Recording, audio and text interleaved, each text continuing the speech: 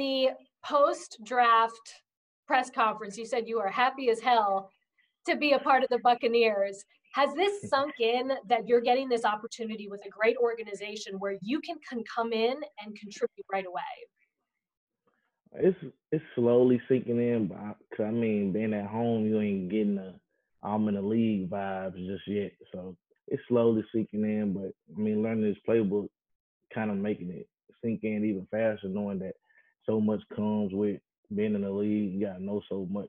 So staying in the playbook is kind of helping that sink in more. Very important question. I can't see what's on your hat or your shirt, but have they sent you Buccaneers Yes, apparel? yes, ma'am, yes, ma'am. Buccaneers gear, yes, ma'am. I love it. So it's official now. Once you got the threads. Once you got the gear, you straight. Alvin Kamara was somebody who, for people that didn't know him, sort of took the league by storm, and he was a third-round draft pick, only taken a few picks before you were taken. Do you look at him as an example, and also coming from a Tennessee college, is he somebody that you've looked up to or modeled your game after? Before I entered the league, he was one of the guys that was one of my favorite running backs as far as NFL wise and everything. But I mean, now we're on the same level, so it's we kind of compete now to see who can be the best. So I mean, that's a good thing.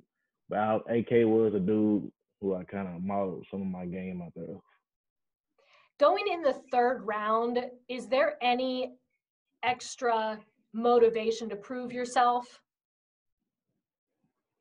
I won't say it's motivation. Kind of far as me, I approach the game the same way. Then, I mean, of course, chips are stacked on my shoulders right now, being a seven running back taking off the board. So, I mean, you got to prove stuff every day in this league. So, and that's something I'm ready to do.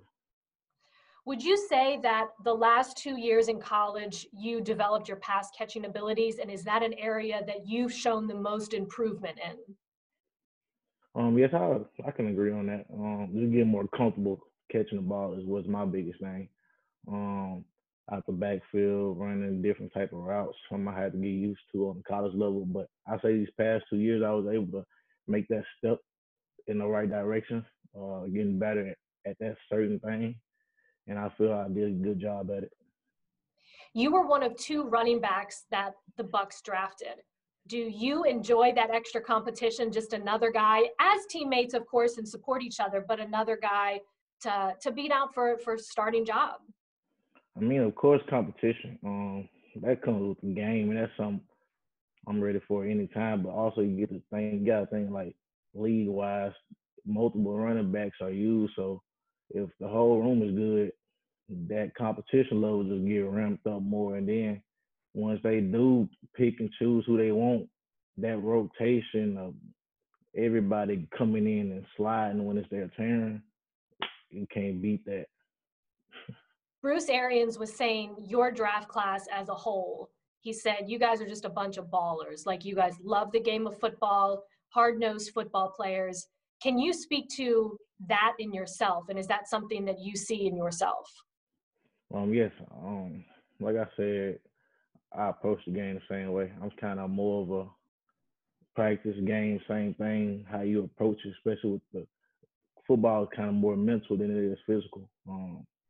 And I feel like this class, even virtual rookie meetings, I'm kind of seeing that everybody's kind of locked in, kind of ready to for things to get rolling, and that's kind of the little vibes I'm picking up. Have you thought about, I mean, in this quarantine, you have a lot of time to think about things.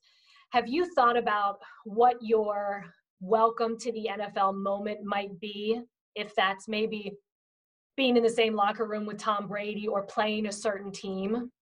I ain't really just thought about it, but I mean, like, doing this whole process, as soon as I'm able to get to Tampa Bay, as soon as I'm able to get to the facility, practice field, I feel like that's when I'm like, all right, I'm in the league. All right, now we get rolling. What has this virtual rookie mini camp looked like for you? And is it a meeting every day? Rookie mini camp, we just started this week, so we've been going every day this week for about an hour. And it's kind of just, just talking. Had some guests on talking to us. I mean, it's kind of just locker room talk, things that rookies should be aware of coming into the league and getting kind of used to each other. Is there anybody from the Bucs team that on the roster that you knew already, or is there anybody that's reached out to you and welcomed you to the team? I already knew Antoine Winfield Jr. We trained together for the draft down in Florida. That's was really the only person I already knew as far as teammates. And a couple guys reached out, Dare and Mike Evans, some of the guys who reached out and talked to me.